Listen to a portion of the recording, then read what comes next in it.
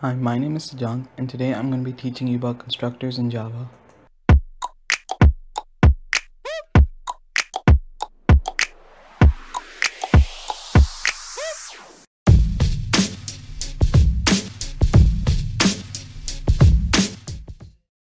Well, I'm glad you asked. So basically, constructors are used in object classes to essentially create the object. They do this by using fields, which are basically the attributes of the object, which are given values by the user. So in this video, I'm going to be creating an object class called building, which is going to be creating objects using constructors. So before you create your object class, you must have fields. So for this class, our fields are going to include int num of windows, int num of doors, double height in meters, double width in meters, and string color.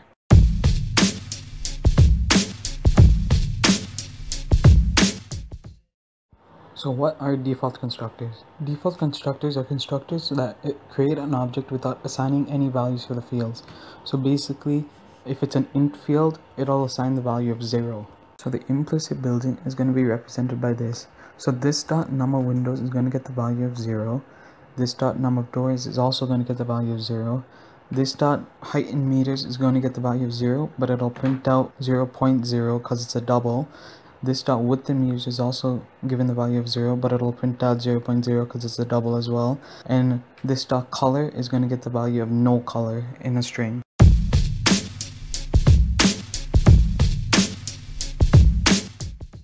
Now I'm going to show you how to use this constructor to create objects. I'm going to open up the interaction panel, and the first thing you want to type is building, which is a class name in this case.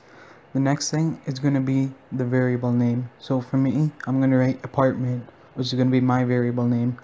Then you put equals new, which is the keyword when creating an object, and then building again, which is a class name, and then bracket bracket because there are no parameters inside the brackets in the method header.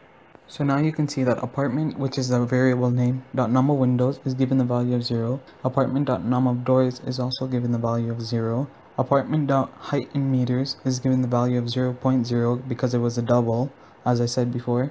Apartment.width in meters is also given the value of 0.0 because it's a double. And apartment.color is given no color in a string. Now I can change the values of these fields. So if I go apartment.num of windows equals 5, apartment.num of windows is now given the value of 5. Likewise, if I go apartment.color equals brown in quotations, apartment.color is now given the value of brown as a string.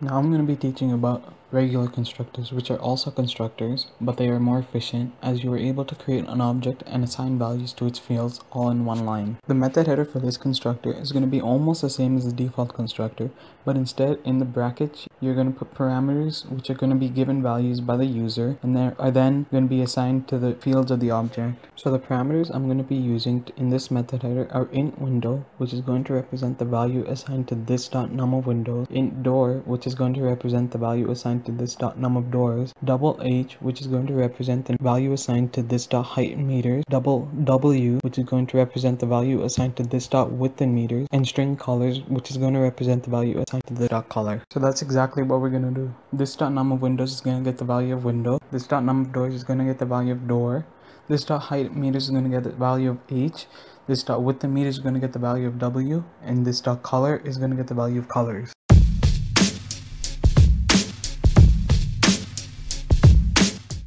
When creating an object using this constructor, it's basically the same as using the default constructor, but instead you're going to put parameters inside the bracket which are going to be used to assign values to the field. So for the first one, it's an int, so I'm going to use 7. Second one is also an int, so I'm going to use 3. Third one is a double, so you can use an int, but I'm going to use a double and put 120.34. The fourth one, I'm going to use 45.21 because it's a double. And the fifth one is a string, so I'm going to put brown in quotation. So this works, and now apartment.num of windows is given the value of 7, as you can see, and apartment.color is given the value of brown inside quotation.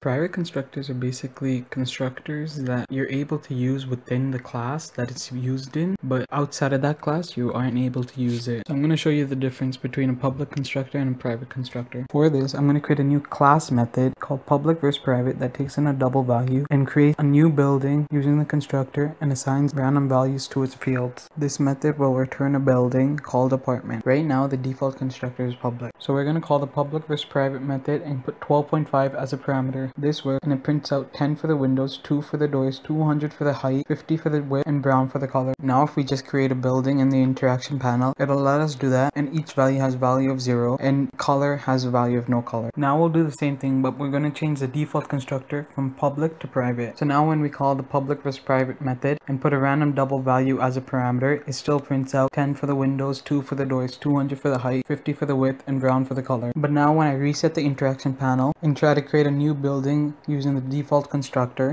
it gives me a static error saying that there isn't a building constructor that doesn't take any parameters. It even suggests using the regular constructor that I made earlier. So that's the end of this video, and I hope you learned something from watching this. Bye.